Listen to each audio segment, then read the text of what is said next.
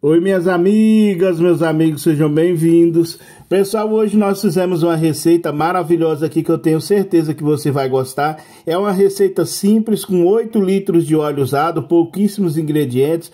Usamos 1 kg de soda só, pessoal, e conseguimos fazer esse sabão com 8 litros de óleo usado. Então vem acompanhar que tem pouquíssimos ingredientes, tá como você gosta. Então fique aí com o passo a passo que está maravilhoso esse sabão. Oi, minhas amigas, meus amigos, sejam bem-vindos à parte 2 do nosso vídeo, pessoal. Hoje vamos fazer um sabão simples, pessoal, um sabão só com óleo usado. 8 litros de óleo usado, nós temos aqui, pessoal, um óleo bem saturado, né? E aqui tem 1 kg de soda 96,99. Hoje a gente vai tentar fazer com 1 kg de soda só, pessoal, 96,99. Diluído em 1 litro de água, pessoal. Quando é só óleo, é bom a gente pôr o mínimo de água possível. Então eu vou usar 1 litro só. Se a gente usar mais água, pessoal, o sabão fica mais mole, demora mais da ponta, você vai ter que bater o sabão muito mais, né? E porque é um óleo muito usado e o óleo tem um cheiro forte, pessoal, nós vamos usar 700 ml de água sanitária. E é um óleo, e o sabão caseiro, ele tem assim, ele às vezes estraga a roupa se a gente não souber fazer, pessoal, ele desbota a roupa. Então aqui a gente vai colocar um copo de 200 ml de sal. O sal ajuda a proteger a roupa, as cores das roupas, né? Para não ficar aquela roupa desbotada por causa da ação da soda, né? Então a gente utiliza isso aqui, ó, um copo desse de sal, né? E um detergente, pessoal, para ajudar o nosso sabão a ficar super espumante, né? Que aqui tem todas as qualidades dos produtos químicos que é colocado em sabão, pessoal, nesse sabão industrial tem, né? Então vai todas essas qualidades no sabão através do detergente, lauril e mais algumas coisas, né? Que a gente coloca, que tem nesse sabão, e bicarbonato também, né? E para iniciar a receita, pessoal, a receita hoje é rápida, né? É poucos ingredientes. A gente já coloca os 700 ml de água sanitária. E essa água sanitária vai branquear esse óleo. Olha aí como que ele já ficou a cor dele, pessoal. E é um óleo que tem muito corante, né? A gente vai tentar deixar o sabão mais clarinho, né? Sem colocar corante, sem colocar nada. E como é um óleo assim que tem muito corante, pessoal, e chega a estar amarelinho o óleo, nós colocamos mais água sanitária para poder tirar um pouco mais o odor e um pouco dessa tinta, né? Desses corantes que tem nesses óleos carregados, né? Então a gente mistura bem aqui e já coloca a soda. É rapidinho a receita aqui, pessoal. Rapidinho assim, né? Poucos ingredientes, mas ela é, como vocês sabem, sabão sem álcool é mais demorado. A soda está diluída aqui, pessoal, já mais ou menos aí uns 40 minutos ou mais.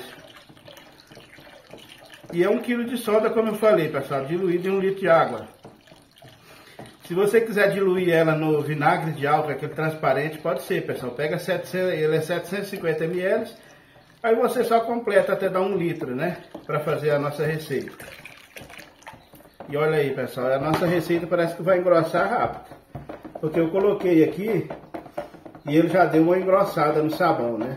Ele já ficou assim, não é muito bom isso não. O sabão ele tem que demorar a dar ponta um pouquinho, pessoal, uns 15 minutos, ele começar a dar ponta. Porque ele fica com mais qualidade, né? Se a gente vê que precisa de mais líquido, a gente coloca mais um pouquinho.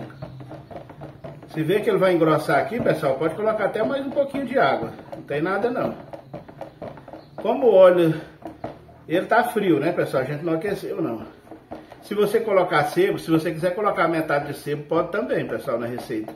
Metade de óleo, metade de sebo. Ou só sebo, se você for fazer nessa quantidade aqui, pessoal, de 8 litros só com sebo, que é mais difícil aí para vocês conseguir, mas alguém pode ter, aí você dissolve a soda em 3 litros de água, pessoal. Aí pode colocar até mais um pouquinho de 3 litros de água. E olha aí, pessoal, ele já ficou assim mais grosso, né? Mas não é bom não, a gente quer que ele demora mais um pouquinho para dar ponto, para poder a soda agir, pessoal, tirar os odores. E a gente tem um sabão de qualidade, né? Às vezes ele dá ponto rápido, você se engana, você coloca o sabão na bandeja e depois ele sobe aquele óleo, pessoal. Então a gente vai pegar aqui uns 500 ml de água, vai colocar aqui, pessoal, um pouquinho. Ó para vocês verem, ó, como que ele tá cremoso. Então a gente não quer isso, que ele fica pronto mais rápido, né? Então vamos pegar um pouquinho de água. Olha aí, eu vou colocar mais 500 ml de água. Se o óleo que você for utilizar for bem saturado, pessoal, aquele óleo bem usado, já coloca na soda, já dissolve a soda aí com 1,5 litro de água, pessoal. Que vai te ajudar mais, né? Então vamos mexer aqui, pessoal. Quase não fez diferença, mas vai fazer. Depois a gente coloca o detergente e o sabão vai melhorar, pessoal. Então a gente vai mexer aqui mais um pouquinho e já mostra pra você. Olha aí, pessoal, a gente não mexeu muito tempo não, a gente colocou mais a água, né? E eu acho que ele já deu tempo de saponizar. Como ele chegou no ponto mais rápido, né? Eu acho que deu tempo de saponizar, a gente vai colocar o restante dos ingredientes aqui, né? Esse balde é para 15 litros, pessoal, já tá bem perto do... tá bem cheio, né? Então vamos colocar aqui os 500 ml de detergente, pessoal. O detergente já ajuda um pouquinho a afinar, pessoal.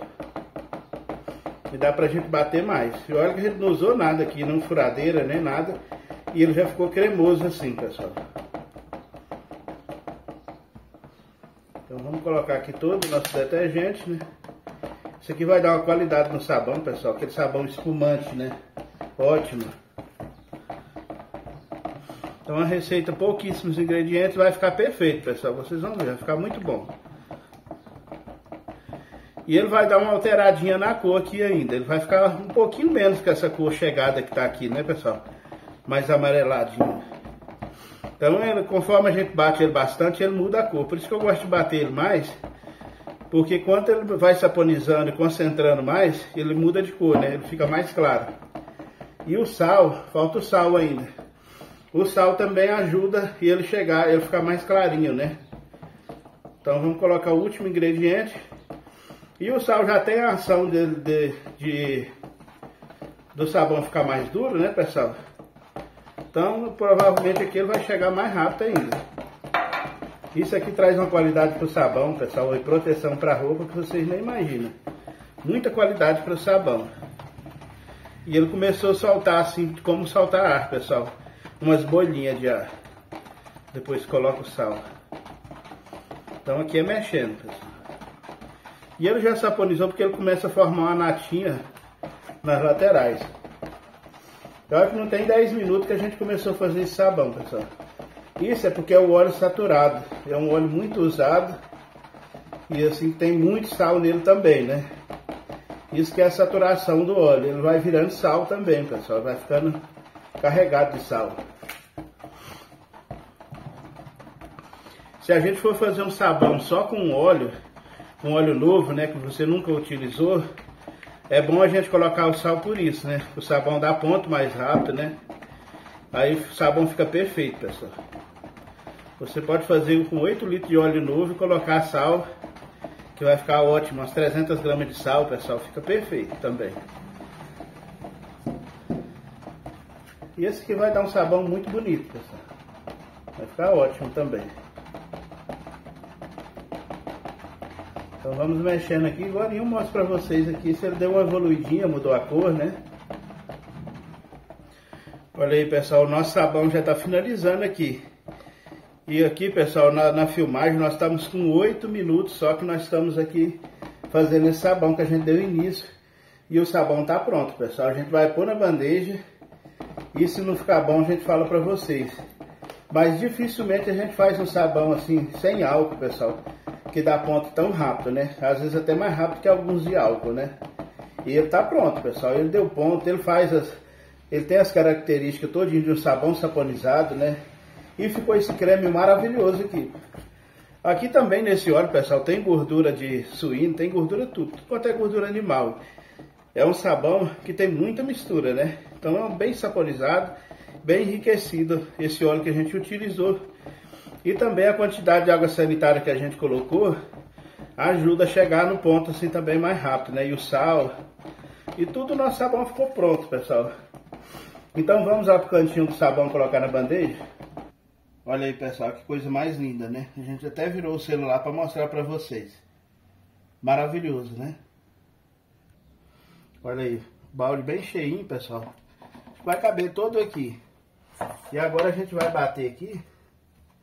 A gente dá essa batidinha, tá com o tapete aqui, mas é para tirar o ar todinho que tem aí no fundo, né? Nosso sabão ficar perfeito. Deu a bandeja bem cheinha, pessoal. Não vai precisar nem da gente pôr em outra bandeja. Deixa eu rapar bem rapadinho aqui. Olha aí, pessoal. Finalizamos nossa receita, né? Deu tudo certo. E um sabão que eu nunca vi ficar pronto em menos de 10 minutos, pessoal. Então ficou pronto o nosso sabão. E agora a gente vai deixar endurecer. A gente já tarde, hoje à tarde ou de manhã, pessoal, a gente já corta esse sabão, né? Provavelmente é rapidinho, ele vai ficar duro, pessoal. E a gente mostra pra vocês. Então fica aí com o resultado. Olha aí, pessoal. Agora a gente vai desenformar o sabão, né? Já ficou duro. E como vocês notam aí, pessoal, ele ficou mais amareladinho assim, né? Tinha tanto corante nesse óleo, pessoal, que ele não clareou, né? Talvez com o tempo ele vai ficar mais clarinho, né? Mas vamos desenformar para ver como que ele ficou, pessoal. Ele descolou as laterais muito fácil, né? Espero que aqui em cima também descole, né? Já descolou, pessoal. Então vamos tirar. Espero que não tenha grudado em cima. Mas ficou perfeito, pessoal. Que coisa linda, né? Perfeição.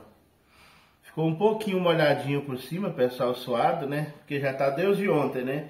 Então agora a gente vai cortar para ver se ele vai conseguir, se não vai quebrar, pessoal. Porque a gente deixou para hoje para cortar, né? Então vamos lá? Olha aí, pessoal. Então vamos riscar aqui, né? Pra gente cortar, né? E ficou bem duro, ficou ótimo, pessoal. Mas assim tá duro, mas tá... eu acho que ele tá macio para cortar. Não vai dar problema, não. E vai ficar umas barras mais pesadas, né? Grande. Que o que tinha os 8 litros, pessoal, a gente colocou aqui, né? Que tinha de óleo, a gente colocou numa bandeja só do resultado final, né? Então eu vou riscar aqui, ó. E a gente já corta ele. Olha aí, pessoal. Então vamos cortar para ver. Tomara que não quebre, pessoal. Puxando assim, pessoal, retinho, ó, ele já deu uma quebradinha aqui, pessoal, mais na frente.